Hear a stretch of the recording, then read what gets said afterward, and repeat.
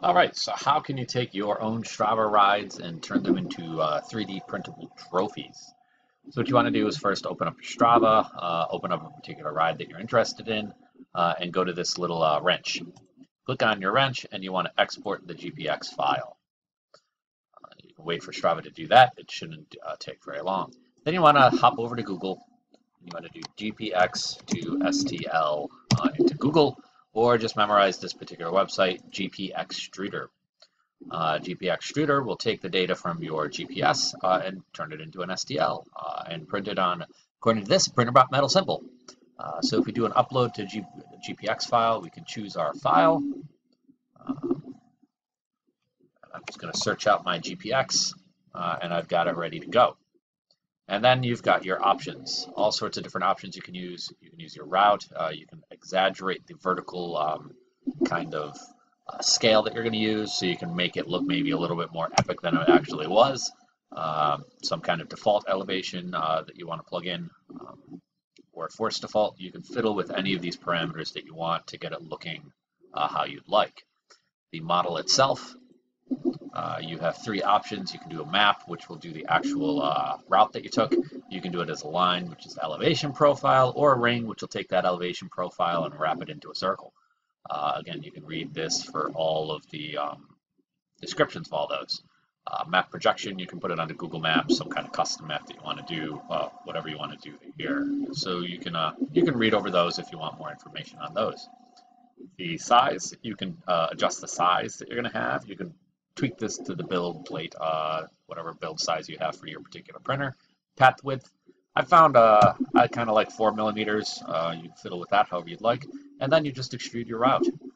And it very quickly extrudes out your GPX file into an STL.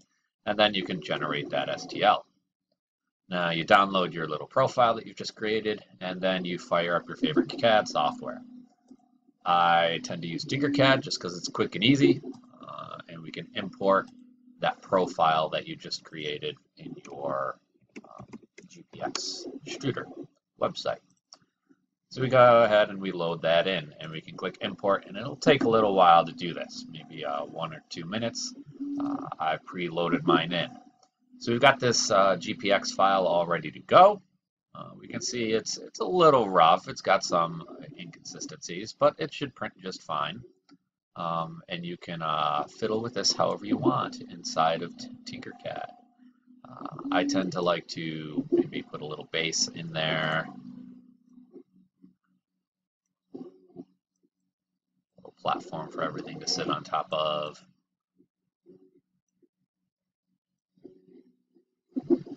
If you want to add some text, maybe to describe your ride, go ahead and add your text in. Bike ride. And then adjust that however you please. Okay.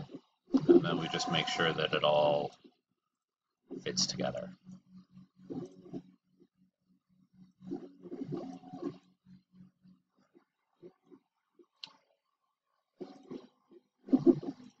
Maybe you've got the multi-material upgrade. You can print in multiple colors. Maybe you can put in some filament changes to make the elevation profile actually vary in color as it rises. Whatever you can think of, you can probably get done just with this few simple little processes. So the final step, you want to combine all this together, link it into one part. So we'll group that together, just for the most basic print that you could do. And then once that all is linked together, you can export as one shape.